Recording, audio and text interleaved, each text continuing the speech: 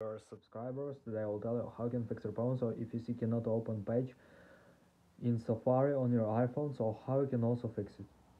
So for fixing it, first thing, just check your internet connection. So just go to the settings. In the settings you need to find Wi-Fi. If you're using Wi-Fi, just try to turn it off and turn on again. If you use cellular data, just open cellular data, just try to turn it off and turn on again.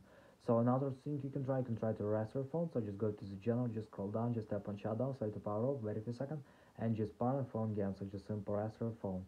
And the latest option you can try to update your phone. So just go to the general, just open software update, and if you see here available update, just tap on download and install and wait until it works successfully. So latest updates for your iPhone. So thanks for watching, have a nice day, subscribe to my channel, click like and bye.